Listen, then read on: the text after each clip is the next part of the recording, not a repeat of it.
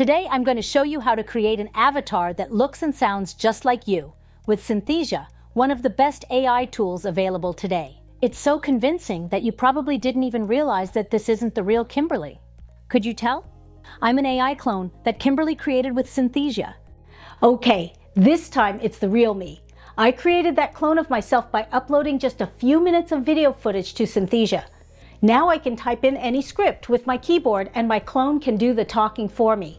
It can even speak in other languages. Check this out. Oui, c'est vrai. Dans la vraie vie, Kimberly ne parle pas français. Mais je suis son avatar personnel et je parle couramment plusieurs langues. Qu'en pensez-vous? Plutôt incroyable, non? Imagine what you could do with this technology. If you need to create videos for training, marketing, sales, or social media, but don't want to be stuck continually setting up lights and filming videos, Synthesia can save you a lot of time and money. Just film yourself once to create a personal avatar, then simply type in a script in whatever language you choose. Your avatar's lips will automatically sync to the script so you can quickly create videos in one flawless take. And if you don't want to show up on camera at all, Synthesia gives you access to a wide variety of stock avatars that speak more than 140 languages. More on that later. Best of all, Synthesia has made personal avatar creation really easy. You don't need a fancy camera or studio setup. In fact, you can get started today with your computer webcam or simply film with your phone. In this video, I'll show you step by step exactly what you need to do to create your own personal avatar. I'll even take you behind the scenes and show you how I set up my own lights and sound when I'm filming at home. Because if you don't have the right setup, your avatar might come out looking dark and shadowy, kind of like this. So keep on watching because later in this video, I'll share 5 pro tips that will help you go from this to this. All it takes is a few simple changes to the way you set up your lights in the room. Are you ready to start creating? Let's get to it. On the Synthesia homepage, click Avatars, then Create a Personal Avatar. You'll see a video demonstration as well as these recording tips. You'll need a quiet, well-lit environment, and you'll need to pause between paragraphs with your mouth closed. Use natural gestures, but make sure that your hands don't cover your face. In general, just smile and be yourself. In a minute, I'll demonstrate exactly how to do this. Then click Next. You can use your webcam or upload previously recorded footage. I'll show you how to use your webcam first. Click Record Yourself and you'll see this preview screen. Choose your language here. I'll be recording in English, but you can record in other languages too. Then select your webcam and microphone from these drop-down menus. For this demo, I'll use the FaceTime camera that's built into my Mac and my wireless microphone. You can use whatever webcam and microphone you already have set up, including the internal microphone that comes with your computer. Later, I'll give you some tips on how you can make your audio results even better. By the way, if you don't see a preview of yourself when you come to this screen, just hit the previous button and choose Record Yourself again to reset your webcam preview. Synthesia provides a script for you to read aloud, which will be displayed on your computer screen, just like a teleprompter. For best results, make your script browser window smaller and position it right beneath your webcam. That way, when you read the script, you'll be looking directly at the camera for better eye contact. My Mac screen is pretty large, so I'll shrink the window and position it in the upper part of the screen. If you like, you can scroll through the script first to get an idea of what you'll be saying. You can also adjust the teleprompter speed. I found fast works best for my speaking style, but you can set it to medium or slow too. When you're ready, hit Start Recording. Don't worry about getting it perfect. You can always redo the recording if you don't like how it comes out. Here's a short clip from my recording just to give you an idea of what it's like. You'll notice that Synthesia actually tells you when you should pause with your mouth closed. These pauses are important to make your avatar's lip movement accurate. Join me as we create my avatar. When I talk, I'm encouraged to use natural body language, but I make sure to keep my hands away from my face. When I shift into a positive state, I show the camera my best self to turn into an avatar. Now I'm going to tell you a few facts. When you're done, hit Submit Recording and you'll be able to preview your submission. You might need to enlarge the windows to see the buttons under the preview screen. You'll need to check this confirmation box and you can also choose to remove the background for this avatar. I'll leave in my background for this avatar, but later I'll show you a second avatar where the background has been removed. Next, you need to record a consent form and speak out a unique passcode. I really like this security feature because it helps ensure that the only person who can create an avatar of yourself is you. Click this biometric consent box and submit recording. Your avatar will be ready in less than 24 hours and you'll be notified by email when your avatar is ready. The next morning. Okay, we're back and my avatar is ready. I actually recorded a second avatar yesterday but removed the background before I submitted it so you could compare the results. That avatar is displayed on a white square, while my other avatar with the background looks like it's in my home studio. Let's see how they came out. First, let's preview the avatar that doesn't have a background. Hi there, I'm your Synthesia Avatar. Did you know I speak many other languages? Por ejemplo, este soy yo hablando español. これは私が日本語で話しているところです。Je peux aussi parler français. Incroyable, n'est-ce pas? Ready to make your own video in any of 30+ languages? Click the new video button to get started. That's pretty amazing. To use this avatar, all I need to do is click New Video, then choose a background and type in a script. For my background, I can choose a video or image that comes from any one of these stock media suppliers, or I could upload my own. I'll search for an image of a coffee shop to use as my background. Then I'll adjust the size and move the photo to the back so you can see the avatar. Then I'll type in a few lines for my script. I'm typing in English, but if I were typing in another language, my avatar's voice would adjust to speak that language. You can also add scenes, animations, graphics, text, and built-in stock avatars that come with Synthesia. If you missed my tutorial about how to access those stock avatars, I'll leave a link in the description so you can watch it later. When you preview the video, the avatar's lips won't move. That's because lip sync is only added after you click Generate. That makes it easy to design and edit your video without using up any video credits. I'm here in my favorite coffee shop and I'm looking forward to talking with you about video creation. Let's get started. When you're ready, name your video and click Generate to create it. You have the option to burn in captions, but I'll leave the captions off for now. Generation time will vary based on the number of scenes, but this short video only took a few minutes. A few moments later. I'm here in my favorite coffee shop and I'm looking forward to talking with you about video creation. Let's get started. Then you can copy a link to the video or download it to your computer. There's an airplane flying overhead. Wait for it to go away. Now that I've created a personal avatar, I can easily swap out the background and change the script to create any video I want. For instance, if I want to create a company onboarding video for team members who speak Spanish, I can change the background photo to an office and translate my script with a free app like Google Translate. Then I paste in my new script and generate the video and let my avatar do the talking for me. Bienvenido a nuestra empresa. Nos alegra mucho que te hayas unido a nuestro equipo. If I want to create videos that look like they're set in my regular home studio, I can use my avatar with the built-in background. This time my avatar is in my regular YouTube studio with the built-in background. What do you think of this setup? I'll leave a link in the description so you can try this webcam method out for yourself. And coming up next, I'll give you some tips that will help you create an even higher quality avatar. Creating a webcam avatar is pretty quick and easy, and that might be all you need for your video creation. But if you need a crisper picture with higher resolution, you might want to film yourself with a camera or phone and then upload the footage here. This video footage can be 1 to 5 minutes long, and it needs to be filmed in a single continuous take. In other words, don't use a video clip that's been edited when you create your avatar. You can talk about any topic in the language of your choice, and you don't need to read from a script.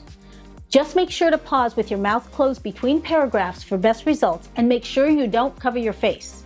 You can be sitting in one location or walking outside, as shown in this example.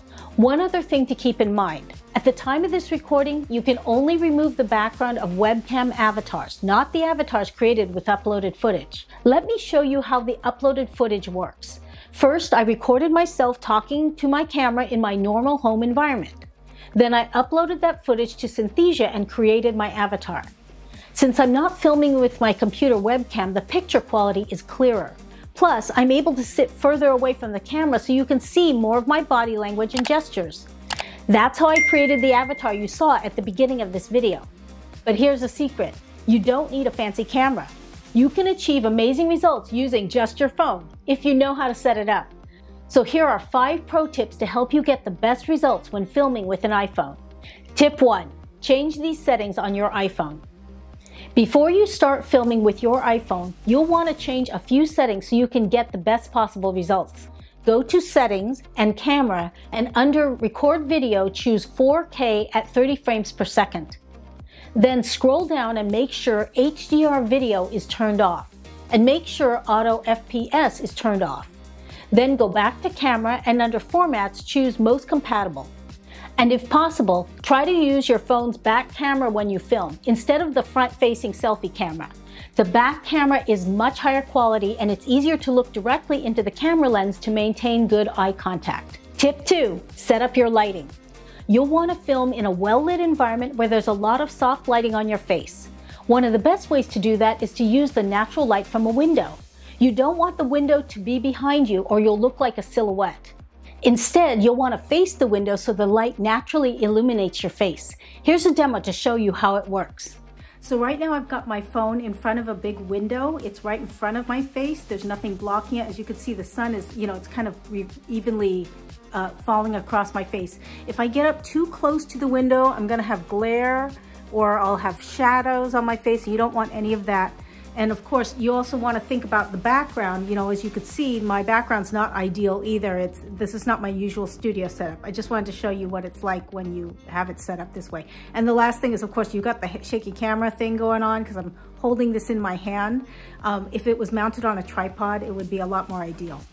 Another option is you could film yourself as you're standing outside. I think that works best when you're in an overcast day or if you're standing in an area where there's not a lot of bright sun or shadows, because as you walk into the sun, you can see you're going to get shadows on your face, which isn't going to create the best avatar.